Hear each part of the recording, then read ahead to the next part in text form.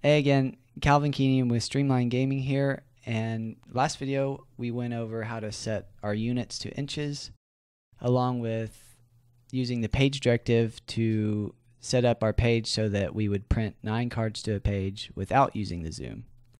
And in this video I'm going to show you how to use the print directive to print only certain cards, along with how to print the card backs on all of your cards. So to get started, let's start by entering the print directive here at the bottom of the screen. So when we add the print directive, it asks for us to input a range. Now, the best way for me to explain what a range is by just showing you. But basically, it's what cards do you want to print. So let's say you have 100 cards, but you only want to print cards 4 through 7. You can come into the print directive, and 4 through 7 will be your range, and that will tell NanDeck to print only cards 4 through 7. So we add that and left-click validate, left-click build, and then left-click print to see cards 4 through 7. Another way to use a range is, say we want cards 2, 7, and 9. We can come in here and do 2, 7, 9. Now, if you use the commas, you need to add quotation marks around the range. That tells NanDeck that all of this is one range. Otherwise, NanDeck will think this is your range, and these next two numbers are for the next part of the code, and that's not what you want, because you want all of this to be your range. So we put quotation marks around that, left-click validate, left-click build, and then when we go to print, we can see that it printed cards 2, 7, and 9. And also to check that, we can go over to card preview, and it's printing card 2, 7, and 9. There's one other way to use a range for your print directive. You can type in a number that you want to start with, and then do the number sign and however many cards you want to print out. So let's say I want the next 2 cards starting with number 3 to print. So I want 3 and 4. So that's the next 2 cards. So we left-click validate, left-click build, and print deck. You can see there's 2 cards, number 3 and 4. So it started with the number 3 card and printed 2 cards. And lastly, you can use all 3 of these methods at once. So let's say you want to print card 1, you want to print card 3 and 4, so you can do the next 2 starting with 3. You want to print the 6 through 8 card and the 9th card. You can do all of these methods together.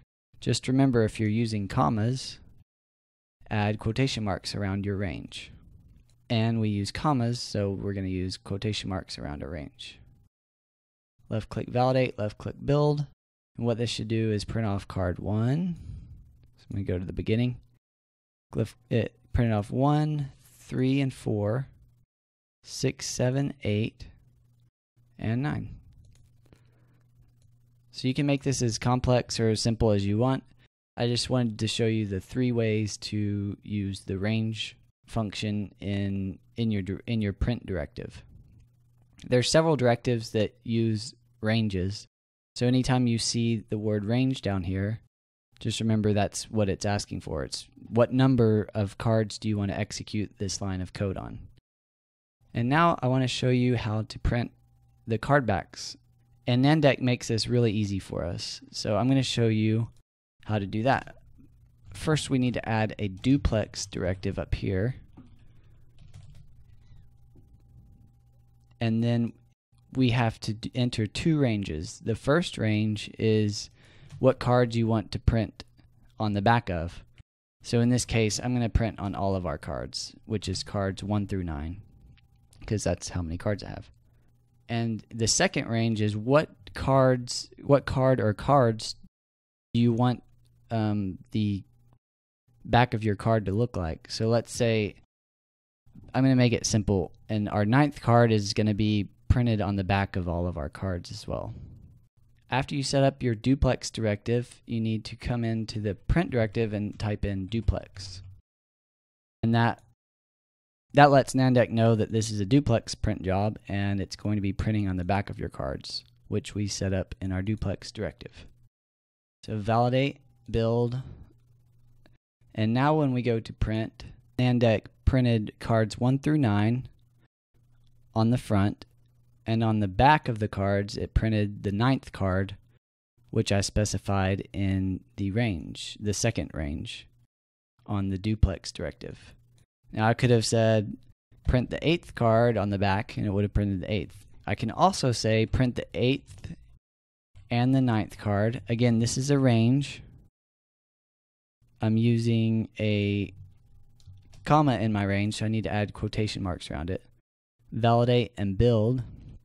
And I just want to show you real quick what it does whenever you use 2 cards to print on the back.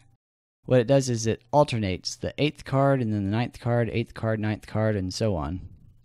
And again, you can make this as complex as you want. Typically, you just want one card, the card back on each of your cards, but that's how you would do that if you would like. Thanks for watching this video. I would like to show you a quick preview of what you're going to learn in the next and final video in this series. And what you're going to be learning is how to add mana cost symbols or resource cost symbols, whatever you want to call them, into your cards like you can see up here. So I'll see you in the next and final video, and good luck making your game.